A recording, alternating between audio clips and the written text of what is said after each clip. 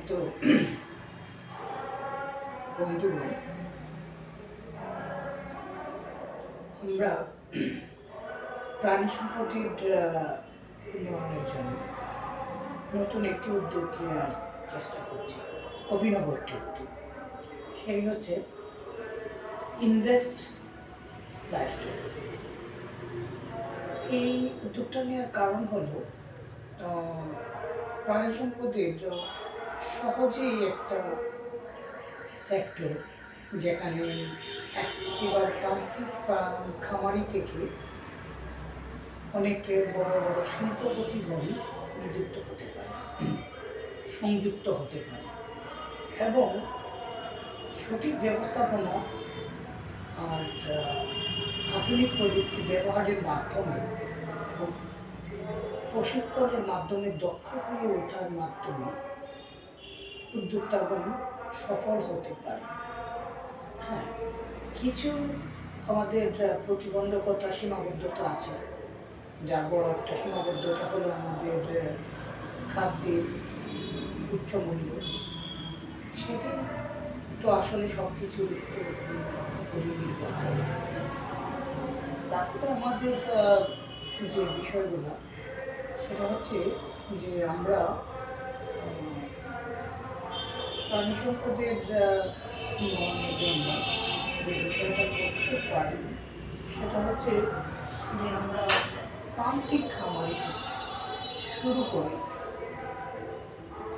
যারা সর্বোচ্চ পর্যায়ে আছে তাদেরকে আমরা ইনভেস্টে আগ্রহী করতে পারি, বিনিয়োগ করার জন্য। পরিকল্পনাটা হলো এমন, ধরেন একজন প্রান্তিক খামারি বা একজন বিনিয়োগ করার পুঁজি নেই, তার ইচ্ছে আছে সম্পদ লালন পালন করার, কিন্তু তার সেরকমের পুঁজি নেই। তো প্রান্তিক খামারি আমরা যে বিষয়টা করব, সেই আগ্রহী প্রান্তিক খামারিকে আমরা দিয়ে থাকি প্রতিনিয়ত আমাদের প্রাণী সম্পদ অধিদপ্তরের উদ্যোগে প্রাণী সম্পদের বিভিন্ন প্রকল্পের আওতায় আমরা বিভিন্ন ধরনের উপকরণ বিতরণ করে থাকি। এর মাঝে লাইভ অ্যানিমেল, ছাগল, ভেড়া, হাঁস, মুরগি। এর মূল উদ্দেশ্য হলো বিনিয়োগ করে তাকে তার লাভ করা, কিন্তু এটি আসলে বিশাল আকারে হয় না। নির্বাচিত কিছু খামারিকে দেওয়া হয়ে থাকে এবং যে কারণে বৃহৎ অংশ বাহিরে থেকে যায়। আমাদের উদ্দেশ্যটা হলো সহজ সরল, আমরা যারা আছি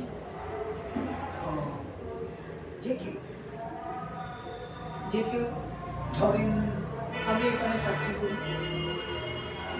তো আমাদের অনেক প্রান্তিক মা বোনেরা আছে যাদের পুঁজির স্বল্পতা রয়েছে। আমি যে জিনিসটা করতে পারি, অথচ আমার আবার প্রতি মাসে ধরেন একটা ডিম বা হাঁস, মুরগি, মাংস এগুলোর প্রয়োজন হয়, তো আমি বাজার থেকে কিনে খাই।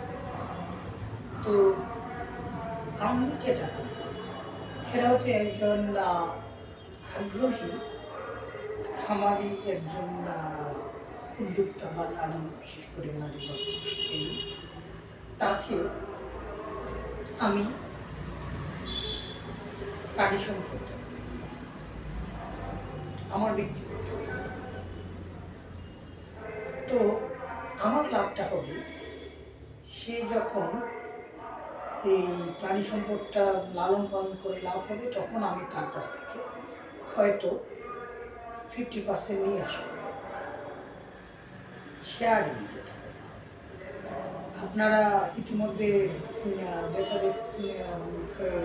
পোলট্রি সেক্টরে দেখছেন কন্ট্রাকচুয়াল ফার্মিং, তারা কি করে, তারা ইনপুটগুলো দেয়, খামারি লালন পালন করে, তারপর খামার থেকে খামারি একটা লভ্যাংশ পায়, আর যে কোম্পানি তাকে সাপোর্ট বা ইনপুট দেয় তারা একটা লভ্যাংশ পায়।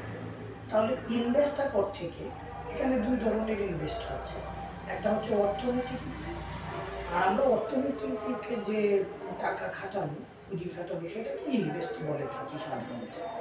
আরেকটা ইনভেস্ট হচ্ছে তার কায়িক শ্রম, আমার যে খামারি আছে সে। তো এতে উভয় পক্ষই লাভবান হচ্ছে এবং আমাদের প্রাণী সম্পদের উন্নয়ন ঘটছে, আমাদের প্রাণী সম্পদের পরিমাণ বা সংখ্যা বৃদ্ধি হচ্ছে, আর আমাদের ভোক্তাগণ প্রাণীজ পুষ্টি পাচ্ছে। আমরা এরকমই ধারণার ভিত্তিতে আমরা যে ক্যাম্পেইনটা চালু করব, ধরেন পাশের বাসার একজন সচ্ছল ব্যক্তি আছে, কিন্তু তার প্রাণী সম্পদ লালন পালন করার মতো তার সময় নেই, ব্যবসা বাণিজ্য করেন, অন্য কাজে ব্যস্ত আছে। আবার তার আশেপাশে একজন আছেন যিনি অসচ্ছল, কিন্তু তার প্রাণী সম্পদ কিনা বা পুঁজি খাটানোর মতো পুঁজি নেই, তো কিন্তু উনি শ্রম দিতে পারছেন সেই কাজটা। আমরা ওই দুজনকে নিয়োগ করে দেব, ওই দুজনের একজন ইনভেস্ট করবে আর একজন ইনভেস্টর তার কাছ থেকে যে লভ্যাংশটা হবে, প্রাণী সম্পদ লালন পালন করে যে লাভটা হবে, সেই লাভটা সে নিয়ে নেবে। এটাই হলো আমাদের উদ্দেশ্য। এতে উভয় ব্যক্তি উপকৃত হচ্ছে। অনেক দিক থেকে উপকৃত হচ্ছেন, আপনারা জানেন যে প্রাণীজ পুষ্টি পাচ্ছেন উনি, সেই সাথে তার যে বিনিয়োগটা করেছিল সেই বিনিয়োগ থেকে একটা লভ্যাংশ পাচ্ছেন।